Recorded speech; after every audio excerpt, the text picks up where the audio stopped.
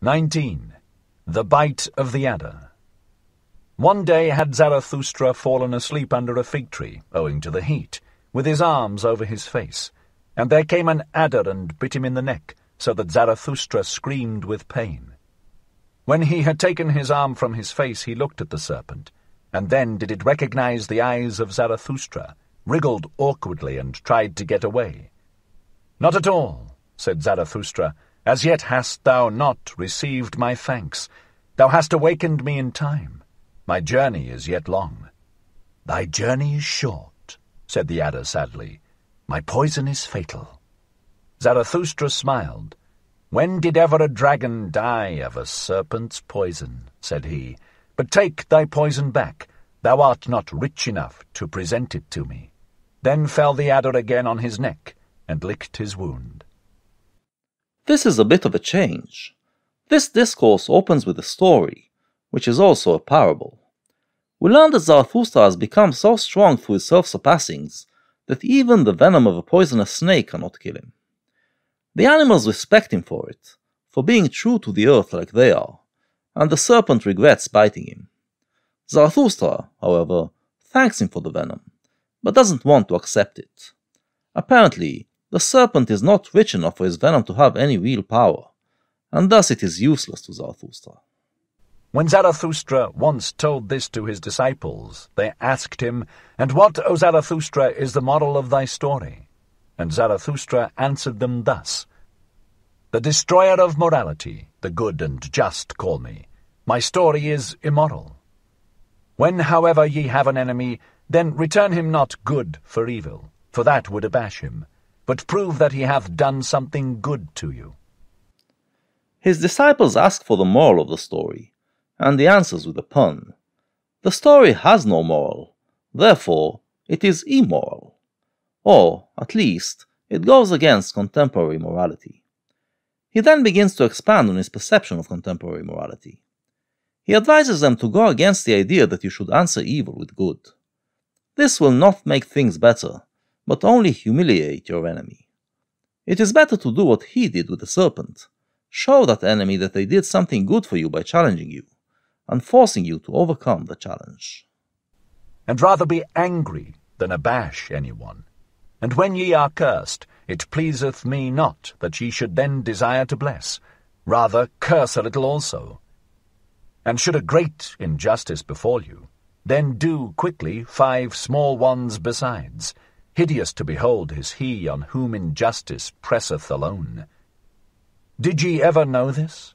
Shared injustice is half justice, and he who can bear it shall take the injustice upon himself." This criticizes mainly Christianity, that tells you to turn the other cheek.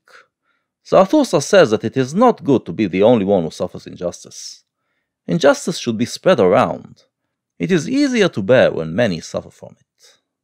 "A small revenge is humaner than no revenge at all. And if the punishment be not also a right and an honor to the transgressor, I do not like your punishing. Nobler is it to own oneself in the wrong than to establish one's right, especially if one be in the right. Only one must be rich enough to do so." Contemporary morality claims that revenge is a barbaric impulse, and that we should be better. It therefore gives other reasons for punishing a criminal. Nietzsche contended that no, revenge should actually be the main reason. When someone avenges a wrongdoing, it helps to alleviate some of the pain. Zarathustra adds that when you become rich, meaning strong in spirit, you are capable of owning to a wrong that you have done. It is more noble to admit that you are wrong than to establish that you are right. And if you are this strong, you will also be able to handle the punishment exacted on you in revenge. "I do not like your cold justice. Out of the eye of your judges there always glanceth the executioner and his cold steel. Tell me, where find we justice, which is love with seeing eyes?" Justice, says Zarathustra, should not be based on rationality. It should be based on our instincts, on our sense of justice. What he has been telling us until now is that when justice is served in a way that comes out of our instincts, it is better for everyone, both for the wrongdoer and for the wronged. But when you administer justice in a cold and rational way, as our courts do, it is gallows justice, justice that subverts and kills the human spirit. The point is that justice is rooted in our nature. Therefore, when we serve justice according to our nature, even the punished party will feel that justice has been done, and society will be better for it. Devise me then the love, which not only beareth all punishment, but also all guilt. Devise me then the justice which acquitteth everyone except the judge. We should, then, devise a punitive system that gets rid of judges and is based on our nature, because this will feel like justice to everyone, and no one will feel that they didn't get justice. Note, however, that Zarathustra isn't talking about devising a system, but about devising a love. He is talking about changing our culture, changing our spirit. It is part of the Superman project. And would ye hear this likewise? To him who seeketh to be just from the heart, even the lie becometh philanthropy. But how could I be just from the heart? How can I give every one his own?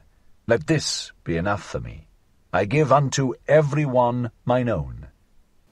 Zarathustra admits that even when you do act of your natural sense of justice, you will not be completely just. It seems that he says that it is enough if you do your best. Finally, my brethren, guard against doing wrong to any anchorite. How could an anchorite forget? How could he requite? Like a deep well is an anchorite. Easy is it to throw in a stone.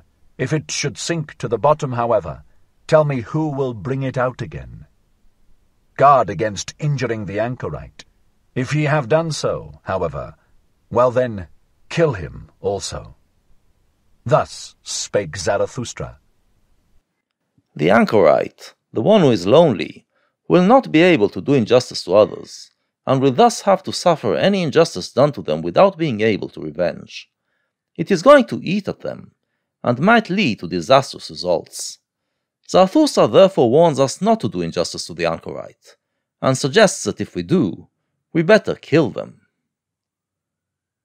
The overall message of this discourse is this: the sense of justice is primordial, one of our most powerful impulses.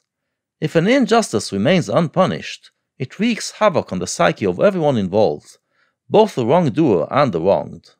Therefore, injustice has to be addressed, and must be addressed not in a cold, rational way, but in a way that satisfies our sense of justice. It is a message that goes against contemporary morality, but, Zarathustra believes, is actually the most moral way to go.